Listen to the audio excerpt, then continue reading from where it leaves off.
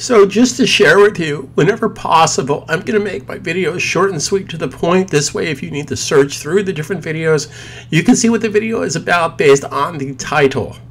So this is called Basic WordPress Setup. So here's what I suggest you do based on my experience. The first thing we're going to do is go under Settings. These are all my choices on the left. Again, I'm in the admin section of my WordPress installation. This is the admin. This is what the public would see. Now, part of the reason you're seeing this bar up here is because we're logged in as an admin or a user or a subscriber based on the permissions that you have. Let me share with you a little technique here. If I wanted to see what the viewer is actually seeing, I'm going to take my URL and copy that to my clipboard, Command-C, Macintosh, Control-C, Windows. Now I'm in Chrome. You can do this in Chrome, Firefox, Safari.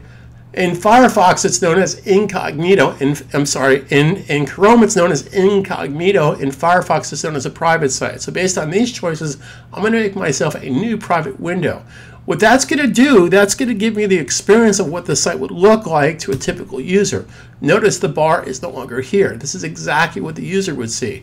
So what I'm sharing with you is a little production technique. Rather than log in and log out, you can just go to a private window and it will basically show you what the site looks like to an average user. All right, so based on these choices here, we're going to go down to the bottom left and we're going to go to General Settings. Now, General Settings implies exactly what it is. It tells you your basic setup, your URL. If this was a secure site, it would be HTTPS, etc., etc. It's saying, can anybody register for the site? So I'm not going to select that, and that's not selected by default.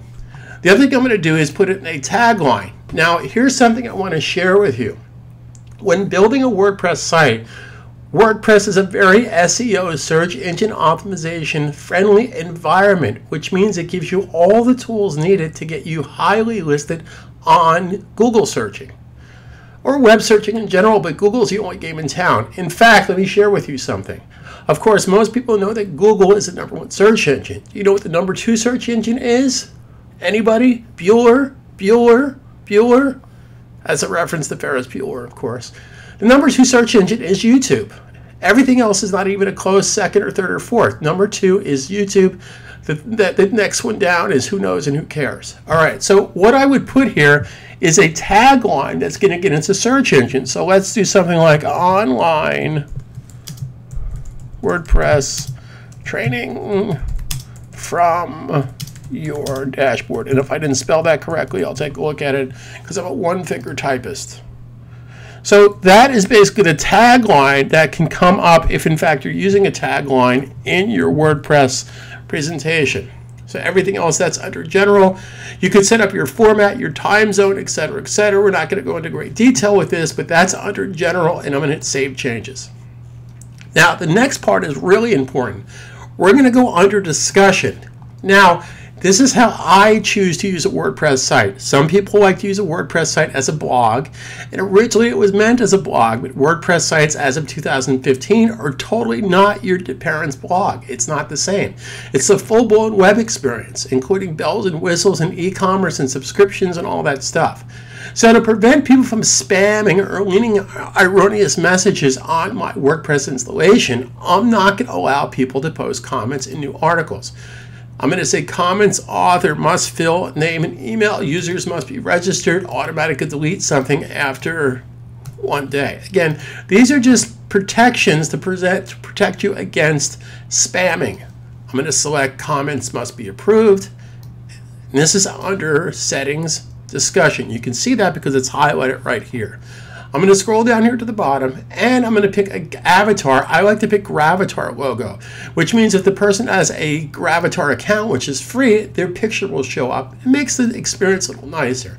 I'm going to save the changes. So far we talked about general settings, which is pretty straightforward, and discussion. And under discussion, I ticked off these options. Now, if you're enjoying my video presentation inside my Ultimatum plugin dashboard, or I should say my WordPress training videos inside the dashboard, of course you can take notes on any video that you're watching right inside the video, which is a real plus. You don't have to get a piece of paper out. Now here's the next step, which is really important when it comes to search engine optimization. We're going to go down here to permalinks, and based on these choices, by default you have this horrible web address. This is not SEO friendly. This is basically querying. The question mark stands for querying, and it's going to identify that particular post or page or whatever you're doing. Now, everything else here is totally up to you how you want to present this. If you're posting a lot, you may want to choose to present a date and name. And that's the option I'm going to pick. You could do month and name as well.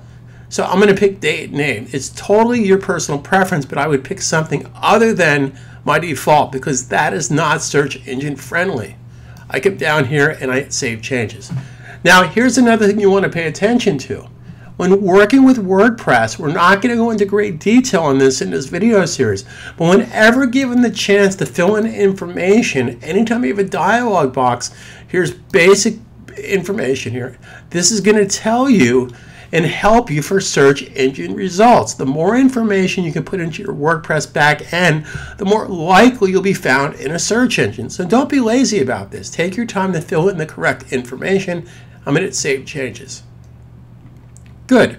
The next thing we're going to do is set up a category, and since videos are running a little bit long, we're going to do this in our next video, and I will call this Setting Up Categories. So stay tuned.